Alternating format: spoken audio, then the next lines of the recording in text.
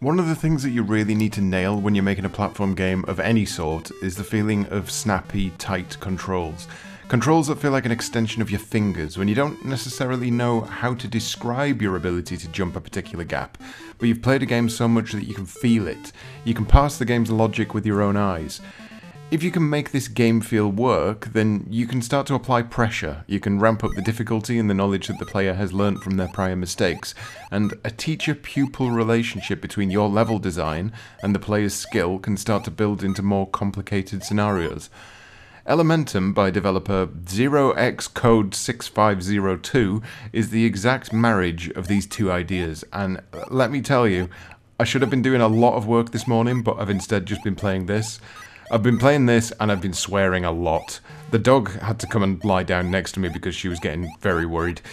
This game is available on the BBC Micro and it's targeted as a retro game, but honestly, this could come out on any platform, including anything modern, and it would be just as relevant and just as fun and frustrating to sink your teeth into. It's a basic game, but it's one whose core mechanics never truly get old.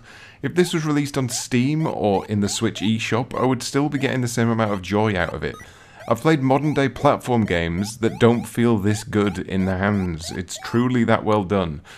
And I'm sure you'll be able to see it from the footage on screen, though you may not be entirely sure how it feels, because that's what game feel is. It's that first person knowledge of how you command the game when it's in your sweaty palms, but needless to say, the controls are as simple as they come. Left and right on Z and X, return to jump, and shift to turbo. You are some sort of sentient barrel. You roll through the levels, you pick up ones and zeros, and then you jump into a microchip to move on. As the levels expand, new pitfalls await you, including actual pitfalls, but also including areas of land that slow you down or kill you off instantly, or enemies to avoid. There's a ton of devious situations in which you have to use your jump and your turbo in certain succession to be able to reach pickups or platforms, and it's one that requires practice, or sometimes sheer luck, but the game gradually introduces these elements of fluid control against the machinations of its own level design to such an expert degree, it honestly feels like an indie darling in the same vein as something like Super Meat Boy at times. I've been following the development of this game for a while, and I'd made the suggestion that, based on the difficulty and the score attack elements of the game, I felt it would be beneficial for the removal of arcade live system that often plagues games of this type, and the developer has done that, much to my own joy. The removal of lives means that the player can keep battling away without pause. Your frustration is only elevated by your own inability to do the simplest of things. You're not held back by anything else.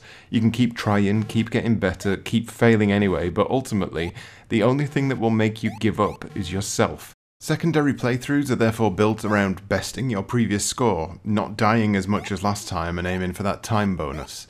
It puts me in mind of the game Love, and it'd be nice to see the developer perhaps implement a secondary game mode in a similar vein to that, in which you have a huge life pool that you can try to beat the game with, say 100 lives. It's enough to not be too bothered about a single death, but it's another way to push yourself against a tide that isn't necessarily focused just on score.